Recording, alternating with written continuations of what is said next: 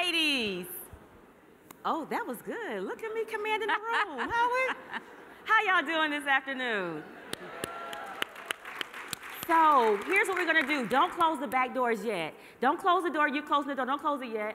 I need for everyone that didn't come to this session to know they made a bad judgment error.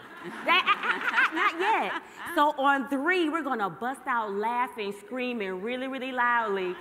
I said on 3. Follow directions, people. Ready? 1, 2, 3.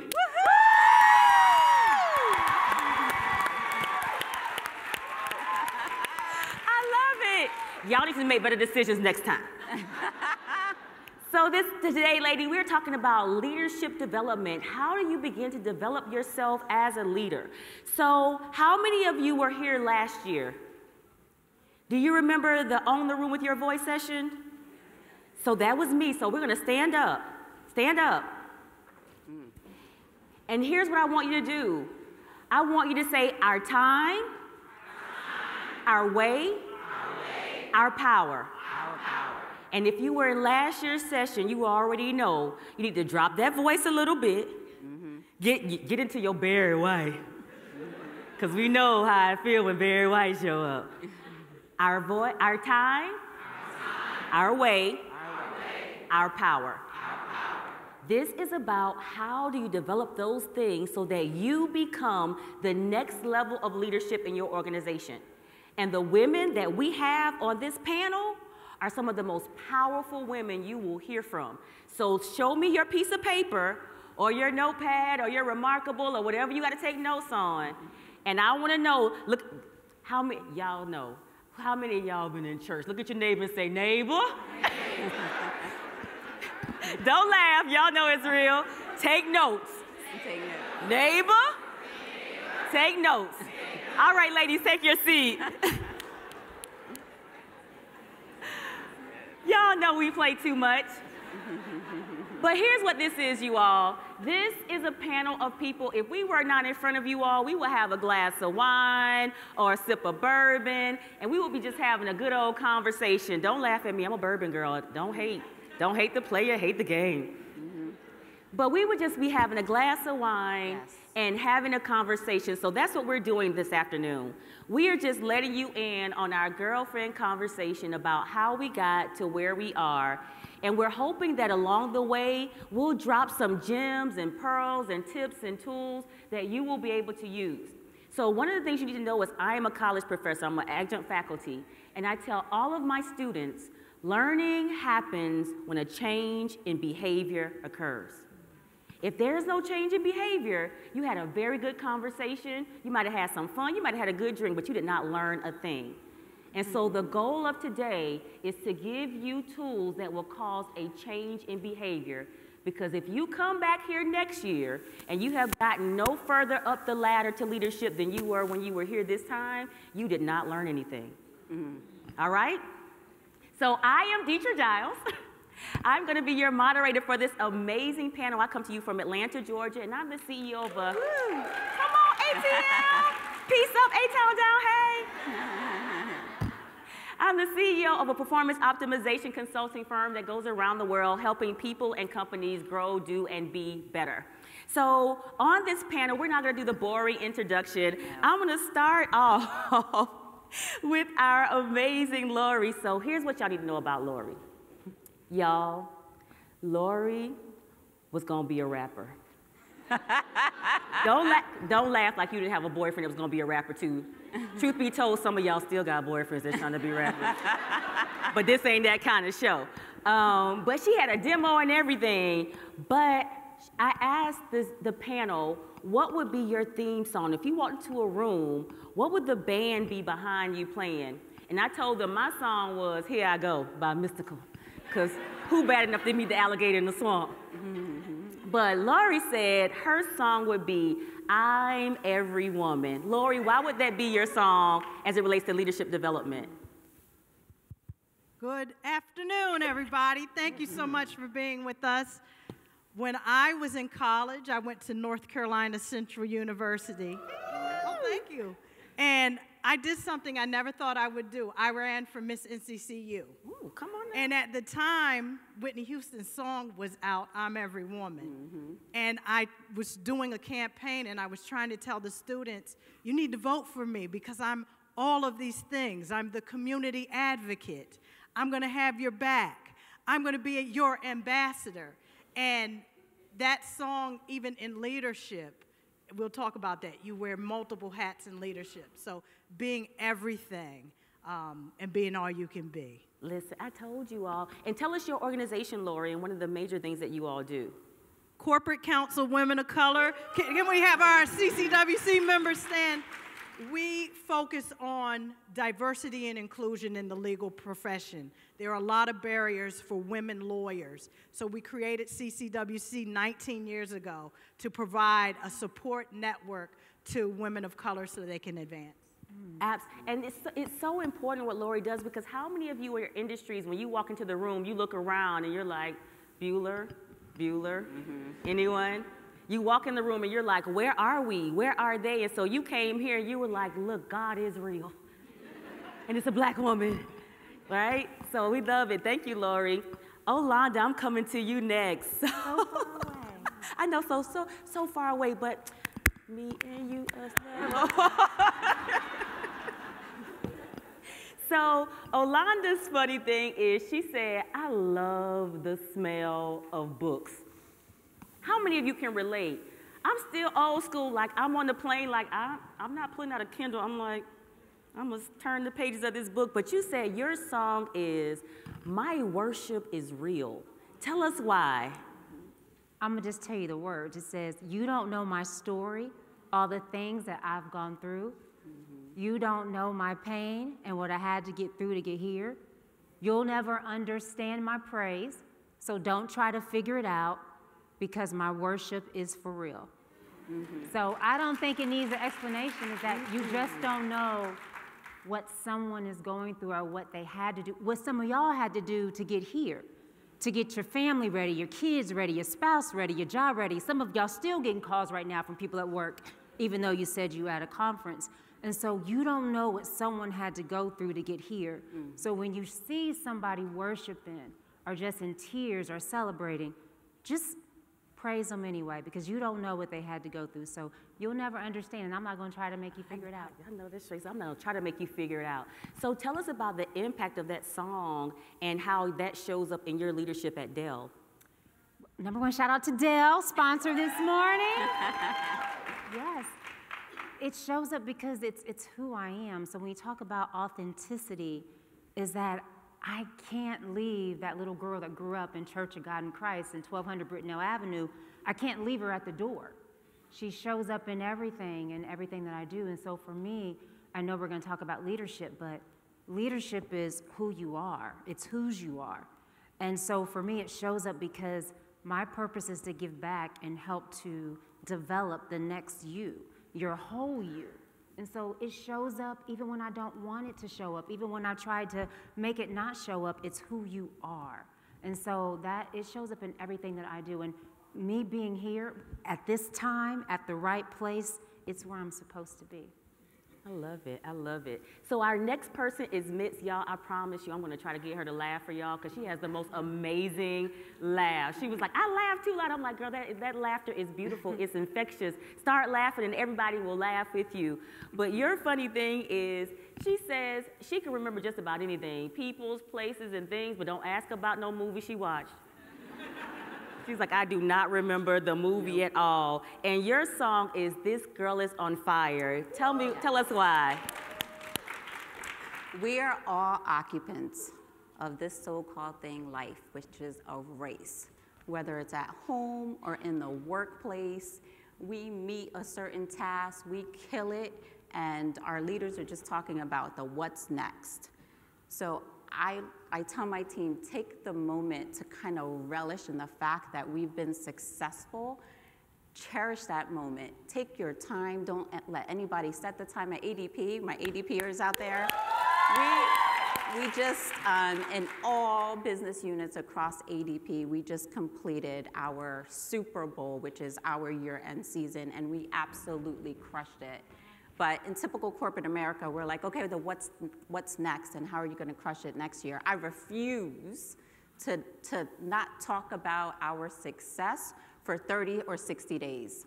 I'm like, you are going to sit down and you are going to hear what we were able to do for our clients for at least 2 months. Give us that. And then we'll talk about how we're going to continue to be successful and crush it next year. So just take the time to relish in the moment, right?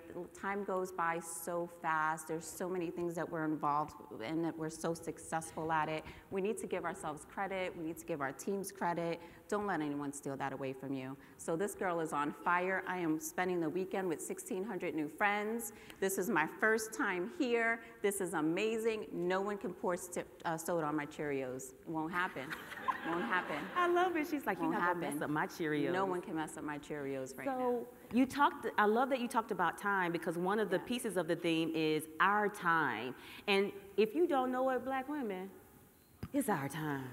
Always. Now, that time keeps ticking, so you could miss the time if you wanna, but it's your time right now. So the question is, especially for those of us who are in the room and we're developing leaders, how did you know it was your time? Yeah, so this is a good question, because I think you have to decide when is your time for frontline leader level, when it's your time for that next leader of leaders, when it's your time for that senior leader and above. So for me, that frontline leader level, I started as an individual contributor at ADP, just really from the bottom up, exploring all things about human capital management, had no idea what it was. And I was just really impressed by what ADP had to offer, the leaders, the training. I knew I wanted to get into leadership from day one. And if I think back to my childhood, I was a leader at home. My mom was a single parent. She leaned on me as a middle children. Any middle children in the room? We are the best. We are the best, yes. You know, whether it was in school and teamwork, right, at the university, or whether it was captain of the cheerleading squad or the flag twirling, like whatever I did, I was out in front leading. And I knew that I could do that at a higher level. So there was a pivotal moment where I had to really decide, did I want to continue to be that technical expert, or did I want to explore leadership and really take on or transition from an informal leader to a leader? So it can happen many ways. You can get tapped on the shoulder. Someone can see that in you that you can't see in yourself. Which is major and a good conversation, because a lot of times you have the little friend that's telling you what you can't do, but someone else is going to tell you what you can do and that you can explore it. And then when you get to that frontline leader level and you're thinking about the what's next, because you should always know the what's next, the elevator speech, you never know who you're going to run into, CEO, whomever, they're going to say, so what's next, even though you got the job. You need to explore all leadership opportunities. You need to study people. I think it was mentioned yesterday or this morning about, like, where do you want to be and how do you want to be? And really carry yourself in that way. I mean, make no mistake, you have to master the role that you're in. That's number one. And you have to be intentional about networking and intentional about your action. But that's going to continue to step forward to the additional leadership roles and just take advantage of what it all has to offer, right? It doesn't have to stop at the one level. Like, keep going. Awesome. So, Olanda, I remember when we were talking, one of the things that you said that stuck out to me the most was, when I develop a leader, I develop the whole leader. So we talk about leadership development, we can't leave out finances, we can't leave out health, we can't leave out family. And we talk about doing it your way. How did you find that way of developing a leader? For me, like I said, you just can't develop half a person. So when you're developing your leaders, it's important for you to understand, what do they want?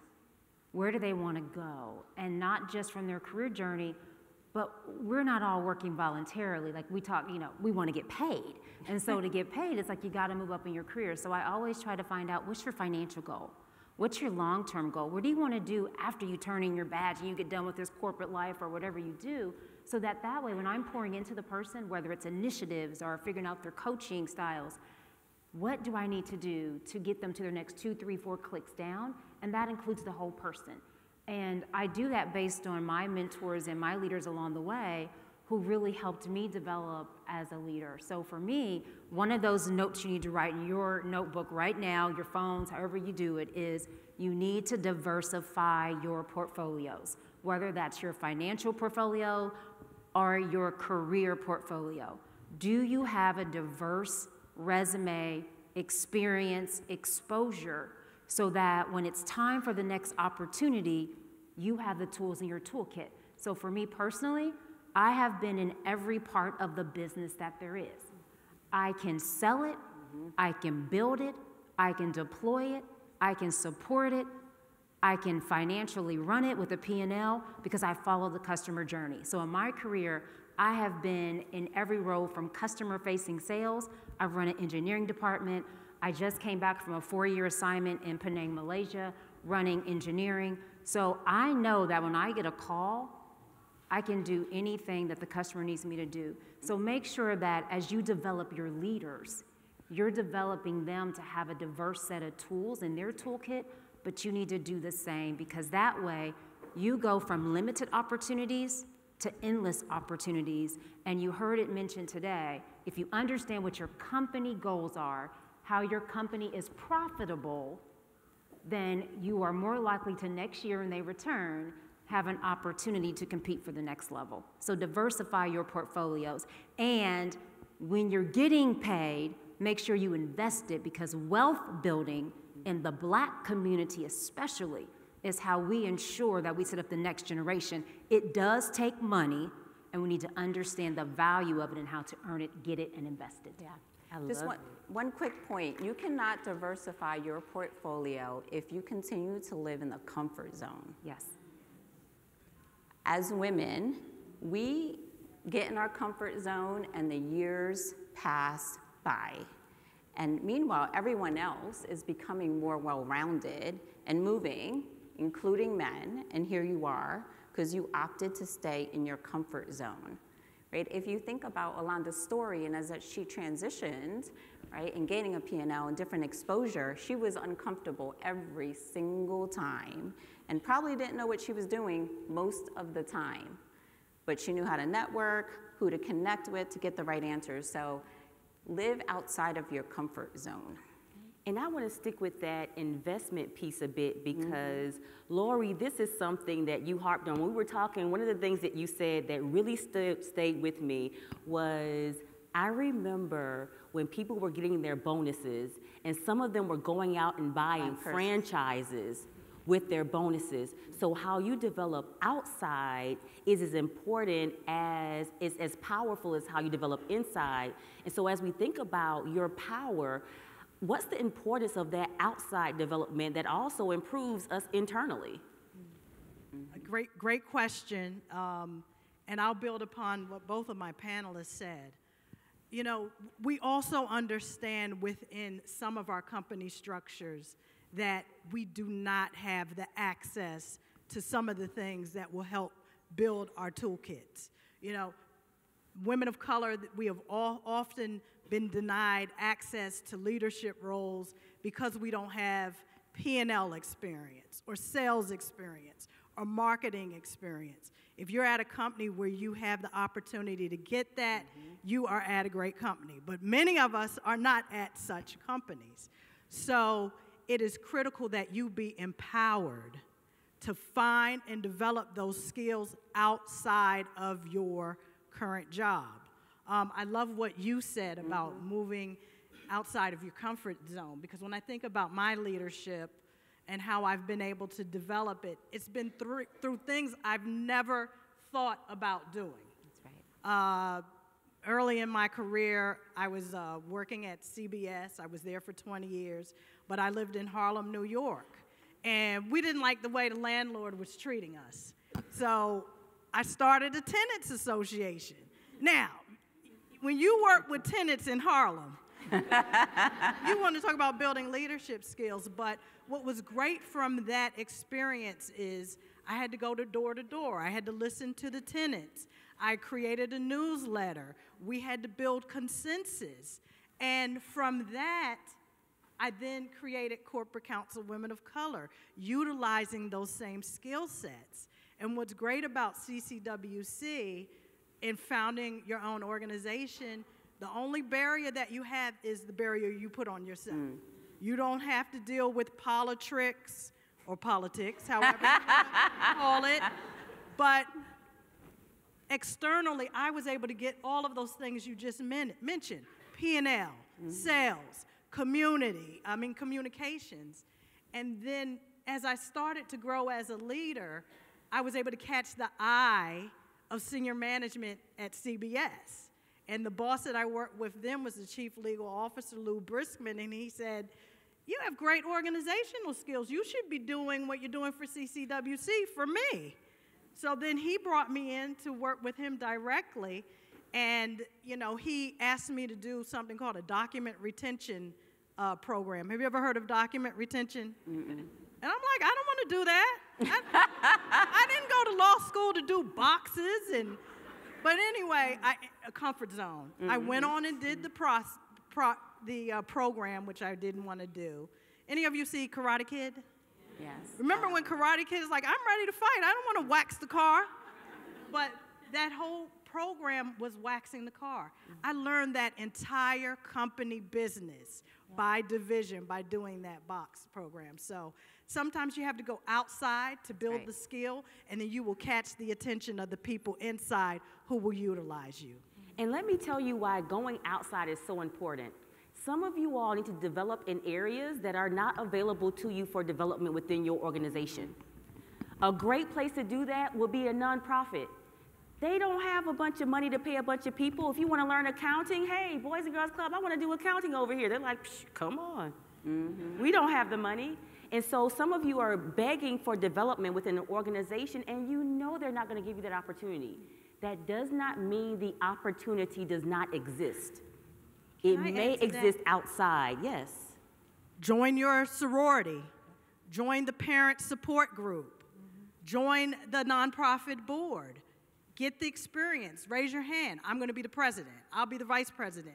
I'll be the secretary. You will learn so much through those opportunities. Seize them. And so I want to come back to you really quick, Olanda. You talked about doing your stint in Malaysia. Can you talk about the importance of international exposure as it relates to leadership development? Because I think that's something that we don't think about. My business grew to a whole nother level when people found out, wait a minute, you're working internationally? You're over there doing what with who? You might speak a little bit of Espanol. Hola. So talk about the impact on leadership development for those people who have an opportunity to get that international exposure. Take it right away. It will change your life inside out. So I've always had the luxury, and you talked about not having organizations. I have to say hashtag Dell, because we really do have the opportunity. 130,000 employees. We're in so many countries. We do have the opportunity to grow, and I've always managed international teams. My team today sits in 28 countries. So the exposure is there. Now let me layer something onto you. Imagine getting a call from the US Embassy when you live overseas that, hey, in 24 hours you're not going to be able to exit the country because the borders are about to close. So that takes your international experience to a whole new level, because I lived in Malaysia during COVID. And so when you talk about getting the exposure, there's the work exposure from how countries do business versus how the US does business, but then there's life. And so it made me a better human being. And you talk about your business going to the next level, that toolkit, that exposure, you will have a plethora of opportunities in your inboxes, in your LinkedIn, saying, we want you to come work for us because you have exposure. So companies now don't have the luxury of doing business in just one place. All of you have something that you own, have on, or are using that was not developed in this country. Many of us like really nice, shiny things, high-end designer clothing. It doesn't say made in the US of A. So for the most part, international business, international cultures, it will enhance your toolkit and that portfolio. So if you get the opportunity today to work in anything touching international, do it. The laws, the country, the cultures, it will help enhance you, and embrace it. Don't just work internationally, expose yourself and get out there. And you know what? You don't have to wait to do it with work. If you don't have a passport, go get one, get it stamped, and go experience it for yourself. Absolutely. If you don't have a passport, get one immediately. Yes. And get one for your children. Yes. Give your children the gift. For Christmas, if you don't have a gift, give your children the gift of a $98 US passport and take them on a trip, get it stamped, give them exposure. It will change their life. Absolutely. And you may need a quick escape, and you might have time to get a passport. You got to get away quickly. But in the room, we have a mixture of audiences. We have some people who are becoming leaders, and we have people who are leaders, and we have people who are developing leaders. And I want to speak to those who are developing leaders really quickly. One thing that we know is that everyone has a superpower, and everyone also has a kryptonite. And when it comes to developing leaders, I remember when I realized what mine was pulling that optimal performance out of people, I could see what they should be, and I could help them become that. My kryptonite was I would want it more than they wanted it. And so I would be crippled by seeing potential and driving for potential because some people do just want to do what they're doing, and that's their right? So I want to ask you all three of you that same question. When you think about leadership development and the leaders that are coming behind you that you're developing, what's your leadership development superpower for them? But on the flip side, what is your kryptonite as a person that's developing leaders? So I'll start with you right here. Go ahead, All right, Mitz. I'll start with the kryptonite first, because that's the harder one to talk about. So right now I have 800 and I don't know, close to 900 people that tree up into me. So a lot of responsibility. A lot of times we're really facing off with the president of our business unit, and they're both US in terms of the teams, US and international. And I have 9 or 10 senior leaders, a few executives and some senior directors. And I also like to win. Right? I'm tasked with making the president and the SVP look good. So it's hard for me sometimes when I know they want to take risk, because we should be taking risk and we should encourage risk, but I know that the risks are not going to pan out. But I have to remind myself that in some scenarios I have to kind of sit back and allow them to take the risk. That's super, super hard, especially when as a leader, I'm going to have to be the one to respond to said risk, and if it didn't pan out, right? So that's super hard for me. For those that are leader of leaders or execs, you all can probably relate. So I'm working through it. It's completely new for me. I'm 2 years into this role. So I'm working through it, right? It's challenging. So my superpower, I love people. I am obsessed with people, all people. So I can have a conversation with you. I can tell you what you're gonna say next. You can share part of your experience and I can finish your story.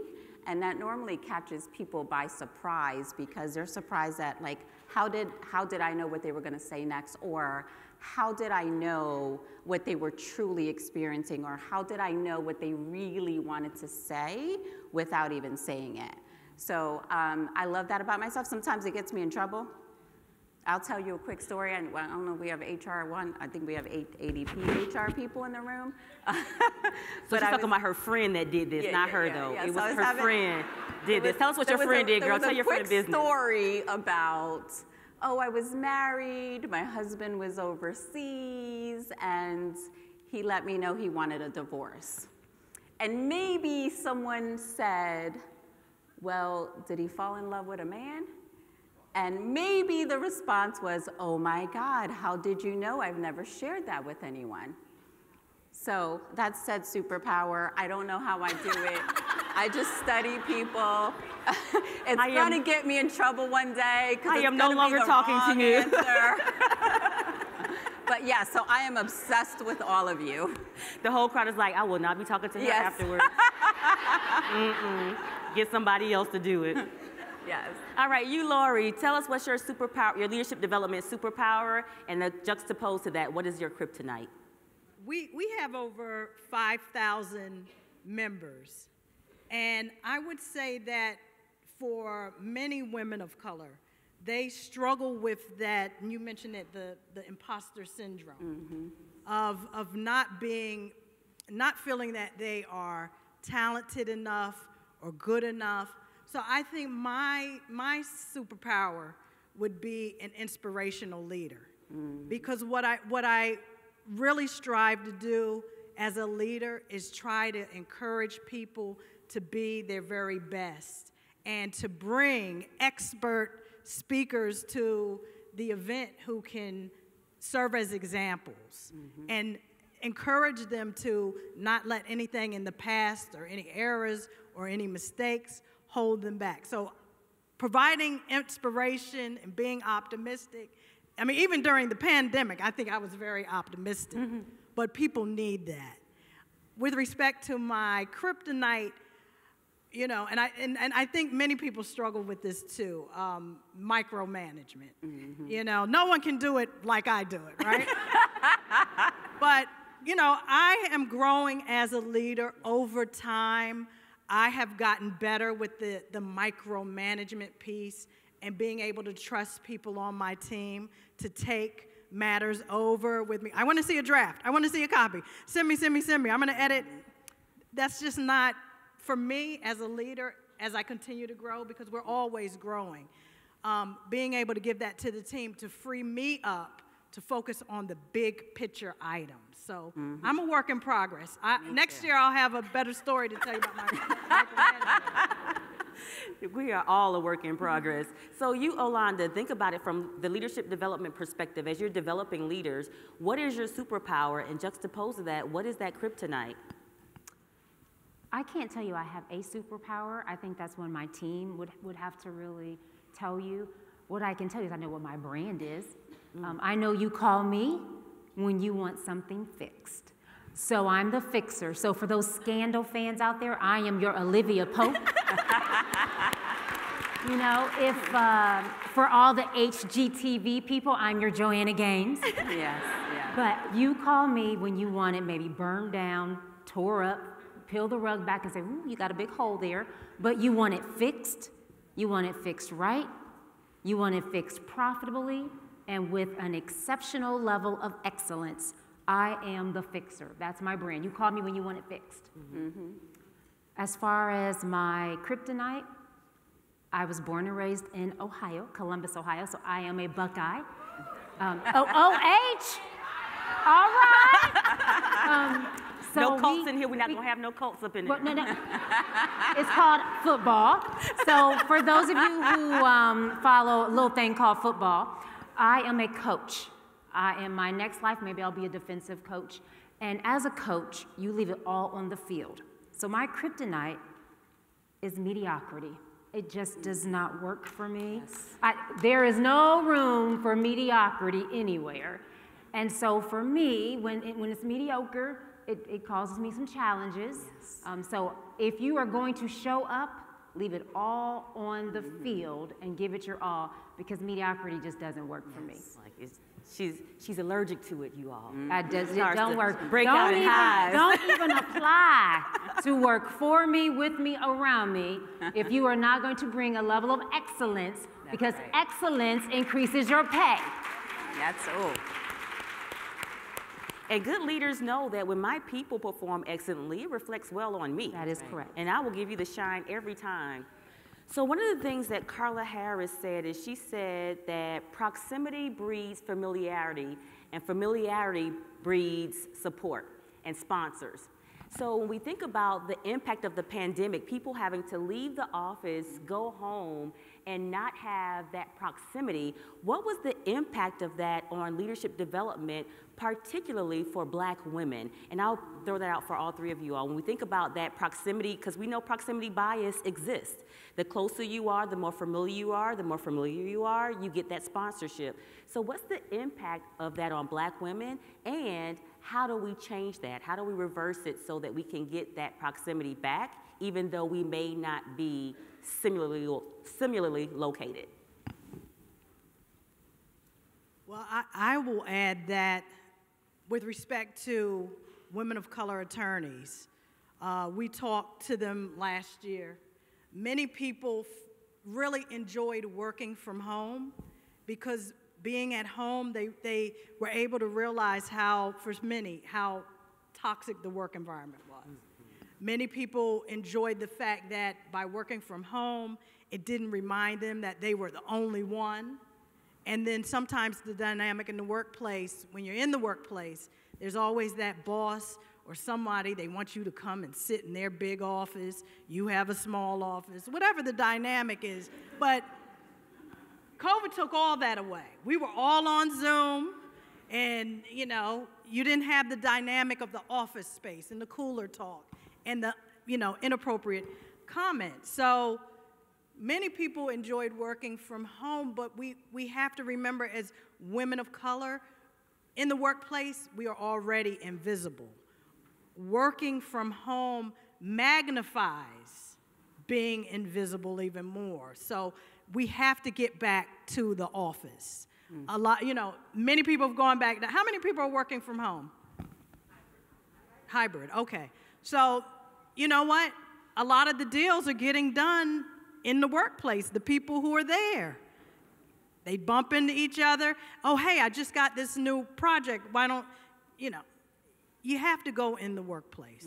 You have to, even if you go 2 days a week, walk down the hallway, knock on the door. Hey, how are you? You want some coffee? But we have to get back in the workplace. I'm very concerned that we're going to miss out on promotional opportunities and growth opportunities by being home behind the computer. I will say, too, that for many people, though, we just joined the rest of the world who's already remote. And so we can take a lot of good lessons from people who've been remote their whole careers. And you just got to deliver and get involved. I don't think there's a magic answer because every industry is different. Some of you don't have offices anymore to go into because it was a cost savings initiative to close your building. So you just have to find a way to deliver. Remember what is important to your organization, to your company. Everyone has a fiscal year that has either started or will start soon. What are the key performance indicators for your company? Figure out what they are. Get involved in an initiative that will highlight your name. Even if your face is not seen on a Zoom screen, you need your name to be seen on the screen somewhere or in the room, because there is no magic answer, and some people don't have the opportunity to go back to a physical building. Those days are over.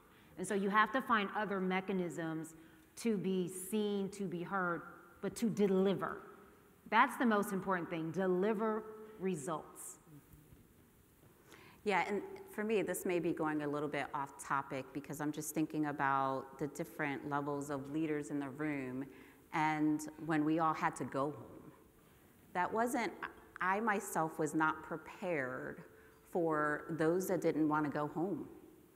And I became a different type of leader because I failed to realize what others may have been struggling at home. It was hard for us to kick those last whatever percentage of associates out, and when you had the conversations with them, it was like, my home is not safe for me, right? I'm in an abusive relationship, and coming to the office was my outlet, and I'm safe here. So I wasn't prepared for, and it made me become a different type of leader. Like, I had to dig deep, because you have to think quick when you're having those conversations, and what do you say, especially if you don't have, well, I say we're all in HR as leaders, but if you don't have a traditional, right, HR training, you have to think really quick. And then the same thing for when we wanted everybody back, because now it's 2 years later. Now I'm taking care of my parents. Now I'm divorced and I'm a single parent and I can't afford childcare, and like having those conversations and figuring out a way to still be nurturing and empathetic, but then answering to what's expected of you as a leader and what's expected of you to enforce, which was that, I know a lot of people called out hybrid, that hybrid schedule, which was new, right? We had to ask them to come back. And it was all for the better good, because like Laurie said, you can't get promoted at the rate that you normally would from home. And there were many challenges for us, from training opportunities and networking and connecting. It can totally work. I agree with Olanda, but it's going to take work on your part for sure.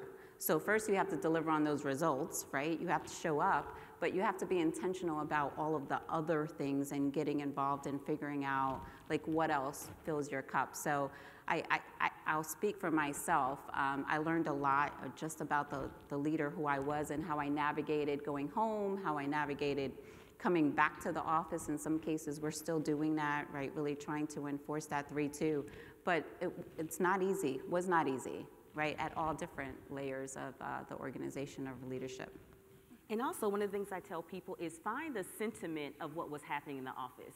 Mm-hmm. There's nothing unique about the office location that made the ability to get promoted there. It was the sentiment of what was happening. So take that sentiment and put it where you are. One example, I told someone, I gave one of my clients this tip. She said, I feel like I'm not being seen because if I was in the office, I could go by their office and we could go and have lunch. And I said, you can still have lunch. Mm-hmm. Find out what they like, order an Uber Eats, set a lunch, have it delivered at the door when it's time for your meeting, and now you're having lunch. Mm-hmm. And no one else is doing that. Mm-hmm. Right? And so think of ways to create that same sentiment when you're not in the same location. Because it can be done, but it's work, but so is getting promoted in the office. You haven't found it easy to do that either, right? Yeah. So there's nothing unique about that. So think about the sentiment and think about what works for you and your organization, because all of these women are speaking about, this is what I know from my organization. And so every organization is going to be very different. And so find out what works there. What we can't afford to do is to sit at home 100% remote and do nothing besides our day job, because she challenged us to be at that next level last year, and we will not, there'll be a limited amount of people in this room that are going to stand up to say, I'm at that next level, right? So we cannot sit behind the computer, not turn our cameras on, just do our day job and go about our business, because we will not continue to accelerate in our careers. So with that, Mitz, I want to stick with you for a second. I didn't mean for that to happen. So one of the things I say about mentorship is that when you are a mentor, your hindsight should be your mentee's foresight. If it took you 10 years, it should take your mentee 5 years if you're truly invested in them as a mentor. So when you think about mentorship and making your hindsight their foresight, what is the thing you wish someone had said to you when you were in the position of becoming the leader that you are? Yes, I love this so much, because all of my conversations, I share all of my experiences. Because I say, for once, I've been with ADP for 22 years, right? So I'm on the longer journey. Number one, we can't compare our journey to someone else's journey. It's so vastly different.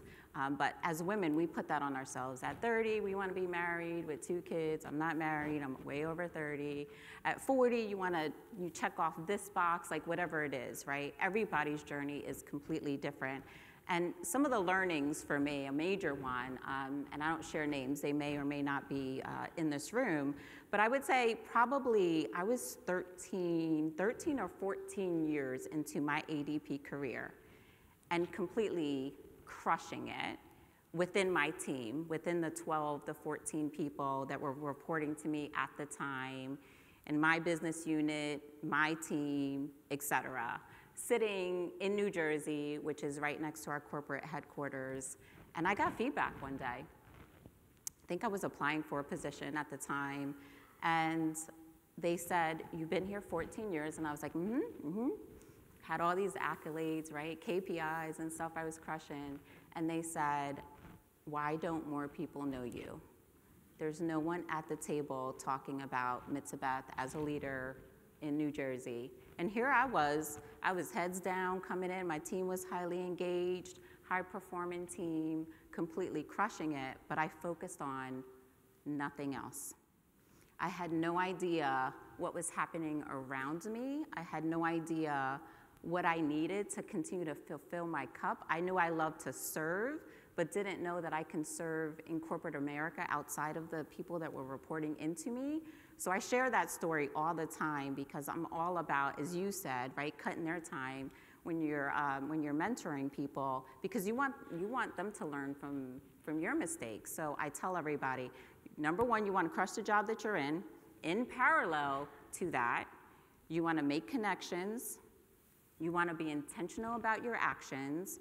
You want to discover yourself, figure out, like, what do you like to do? For me, I like to serve. Well, in what areas do you like to serve?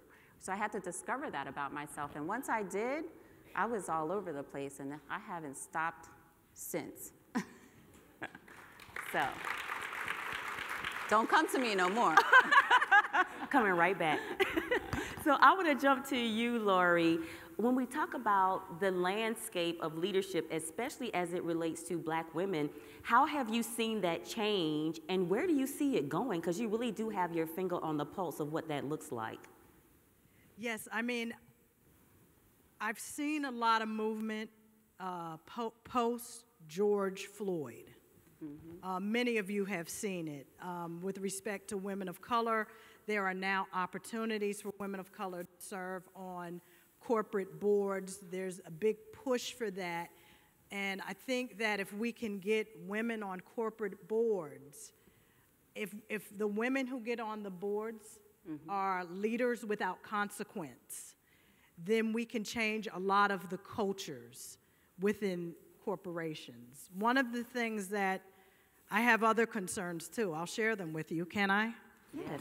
Okay, so Corporate Counsel Women of Color, for years, we have been fighting for women of color to become chief legal officers, the top lawyers at the company. So over the last maybe 5 or 6 years, you know, I'm starting to see that people who started early out with me, they're now moving into these top C-suite roles. But what concerns me is there's a fear. They get in the job, and then you have a situation where you call them and say, you know, we have some interns. Would you be interested in getting some summer law interns? No, I can't do that. Okay, do you have any job openings? Can some of the lawyers who are looking for jobs apply for jobs in your department? No, we can't do that. Well, some of the outside counsel, they're looking for work to do. Can they handle some of your legal matters? No, we can't do that. Okay, so now we spent all this time fighting for women of color to get in the C-suite, and now they're not helping. Mm-hmm. So I really don't want to see a situation where we end up on the corporate boards. We end up in the C-suite, but we're not helping the pipeline, because we will be back to scratch, square one, where I see things happening. Over 20 years, I've seen people in the C-suite, the top levels, they come, they go. When they go, you don't see them anymore. And then we're starting back over again. Mm-hmm. So we need to be in a situation where those of you who are on the road to leadership, those of you who are in leadership, you have to give back. This is what it's all about. And I love that so much, because I tell everyone, when people tell me it's lonely at the top, and I'm like, did you take anybody with you? Because my top isn't lonely, and I'm determined to take as many people as can go with me. So if you're in my network, if I have a connection, if you say, I want to talk to, let me get on the phone and call, because I am not going to be lonely at my top. When I get on my private jet, I want you to have a private jet too. And can I add, we can't be in this mindset that one is not enough, but two are too many. We've got to bring people with us. Absolutely. If we don't, this is all for naught. Last one before we open it up for Q&A for you all. I want to end this one with you, Olanda, because you have this great view of holistic leadership development, and you always talk about continuing that development. It doesn't stop just because you get to a certain point. Can you talk about, for the people that are in the room that are at that senior level, how do they continue to develop to get to the C-suite or whatever's next for them? Actually, the development gets better with each level because your access gets better. People are willing to spend more on you as you climb up and take advantage of it. So I can tell you, I'm in technology. So right now, it's all around cybersecurity. Like, we've been here, what, about 45 minutes maybe in this room? In the past 45 minutes, there's probably been thousands of hacks that have happened since we've been listening in this room. Like, AI has probably tracked half of the stuff that we've been talking about. And it's really interesting. So for me, I'm learning all about cybersecurity and data science. And look, do I need to? No, but it's something that I enjoy. So I encourage you, never stop learning, never stop growing. It never stops. I don't care what level you get to, there's always something else. There's always something to be learned and something that you learn from someone. So it doesn't stop. The more you climb, the more knowledge there is for you to gain. That's right. You will never have all the answers, and even if you think you do, you don't. And so don't stop learning, and the access you get is to people. And that becomes vital, because you talk about sponsors and mentors to get you there. Well, how do you think you're going to stay there? And so that is so important when you get there. I love it. Thank you all so much. Thank you, panel. So we're going to open it up for questions. Now, really quickly, put your hands down real quick. We saw you. Before we open up for these questions, ladies, questions end in a question mark. If what you said cannot end in a question mark, it is not a question. So when you stand up, say your name, your company, and your question. That ends with a what? All right. Don't go long. All right. So raise your hand. On the aisles, we see you over here, right there. And then we have one right here also. Go for it. Hi, good afternoon. Thank you so much, ladies, for having such a great, candid conversation. My name is Danny Spikes. I'm the CEO of Beloved Box, and I am the leader of my own organization. And so how can I, as a leader, identify other leaders in other organizations that are willing to lend a hand and bring me in, or how can we begin to have those conversations? What would you recommend? You saw that question mark question? Well, you just, because I'm going, let's go back. Are you just trying to hire people? Is that what you want? Because you got 1,800 people to hire. So what will we? No, as a CEO, I have. Look, I'm trying to get y'all leveled up so when y'all come next year, y'all can stand up. That's all. No, as a CEO, I am leadership in my organization. Yes. But there are other organization leaders that I would love to connect with, right? ADP, Dell, the same shameless plug, Corporate Counsel Women of Color.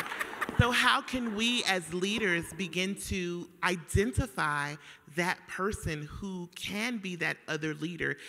I've learned over the past few hours, it doesn't have to only be your organization. And when you're at the top of your organization, who's going to sponsor the CEO, right? And so how can we begin to identify other leaders so that we can hold that hand or also be that leader to extend that hand? How do you recommend that? Now, for those who know me, know I am not the biggest social media person in the world, but I will tell you, people find me all day on social media, apparently. But you need to leverage technology. I would say at this point, that's going to be your friend. If you're really looking at identifying people and you don't have a network, I would say take it to social media right now and try to do it that way. Because if not, you're going to try to do campaigns and networks, but you really do have a group of people to start with. But if you're looking for companies to connect, because I heard you mention a lot of different things, I would say social media is going to be your best friend, and doing your homework to identify what company, what's their purpose, what are they looking at sponsoring. All of us have some kind of community goal that we're looking at getting involved in, but you have to do your homework on the company and what are their goals around sustainability and partnership, and that may be, for me, one of your easiest ways to get in the door is leverage social media and the access that's already out there from a public forum to at least get started and then go into your campaigns. And I would add that if you do some research online, they have organizations where they have retired CEOs. They do, if you can connect with them, they can serve as mentors to you as well. And then the only thing I would add is on a personal level, make sure you have a tribe that's outside of your company. And there's 1,600 women here, 1,800 women here. We are your people. So connect and find your tribe here that will help you. That was like a DNA, me and 23, some kind of. They need to be a sponsor, clearly, because we all could be related somehow. Good afternoon, ladies. My name is Carla Duncan. I'm a director of sales for Puma North America, based in Atlanta, Georgia. So peace up. Atlanta. Right there. I just wanted to ask, in leadership, how heavily weighted is empathy in your leadership style? Because it's never the goal to really kind of discount or dissolve the human factor in corporate America, especially as Black women, we are nurturers by nature. So what is the balance between I hear you, I see you, and we still have a job to do? I love that question. Yeah. I'll actually start off with answering that question. I think empathy weighs very heavily, but what we have to recognize is that empathy only works if it's reciprocated. And so when you say, what's the balance between empathy and we have a job to do, you don't have to balance the two. Those two things go together. But as my employee or as a person that's on my team, when you are empathetic to me as a leader, that I have a job to do, and I'm empathetic to you, it only works in collaboration. So empathy has to have reciprocity. It can't exist just on one side or the other if it's going to work.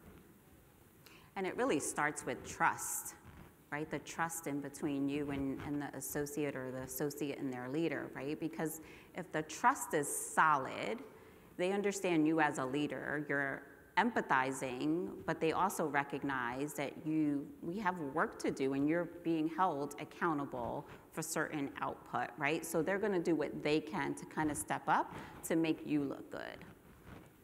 And I would just add, Rhonda Joy McClain has a book called The Little Black Book of Success. And she does talk about empathy and being the woman of color in the office who's listening to everyone's need. And she discusses the importance of making sure you draw the line. So she uses the word, don't become the office mammy, where everyone is coming to you as the therapist. And this is what, you know what I mean? You have to know what the limits are and cut that off to make sure you're not seen as that as well, because it's going to tie you up from doing your job. Any more questions? Thank you, ladies, so much for the gems that you planted and the seeds of inspiration you planted today. I'm curious, as you think about how you designed your leadership journey with strategy and intentionality, how did you ensure your leadership journey matched the current season that you were in your life? And if it didn't match that season, how did you pivot? I said no to certain things. I could tell you early in my career, 20 years ago, I had little children, and I didn't take roles that would have me on the road. I also made different decisions because when you have to buy Similac and diapers, you kind of make different decisions on roles versus today I probably wouldn't put up with some of that stuff. I'd put the badge on the table versus what I would have done when I was buying Similac and diapers. So I would say for me, I had to figure out what was important to me. And so taking roles where I wasn't on the road was important. But as time went on, I decided I wasn't going to be your homeroom mom. I wasn't going to be that person there for everything, so I made it to the very important things, and I had to be okay with that decision. And so my decision was always made based on my family and what was going on in their lives, because that, for me, I wouldn't have been able to balance if I wouldn't have made those decisions. And did it delay my career? Maybe, but it wasn't the right time or the right role for me because I wasn't going to be on the road and leave my children at home.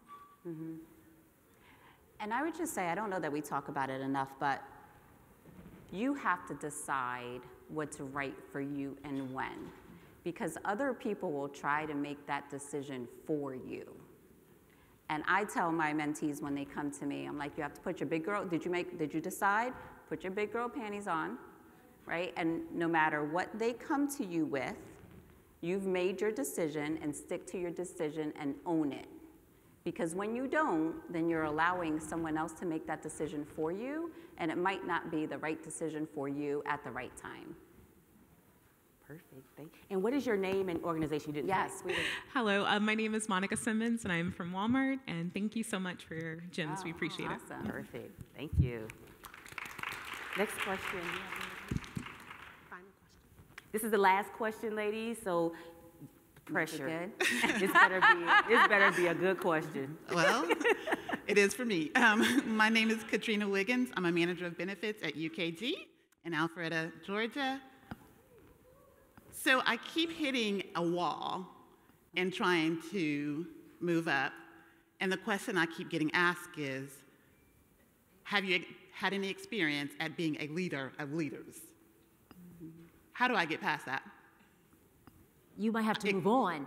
You may not be able to move up. I mean, I tell you, because it's going to be, if that is what's important to your organization for moving you to the next level, and you're not going to get that opportunity there, you're going to have to make that decision. I can tell you, I manage managers who manage managers who manage managers. It's all the same at the end of the day. It's people, right? Managing 80 people, 8,000 people is people. And so your org, though, may not be willing to take that risk on you. And so if you really, the wall you hit, you have to decide, are you willing to keep hitting that wall, getting that same answer over and over again? Are you willing to either move and open up, go to another door that you can get that experience and come back? But you have to make that decision, or it's going to be made for you. Right, Yes. and I'll just add, you're right. You may have to leave the company. Go get the experience. If you really love the company, leave and then come back with that skill set.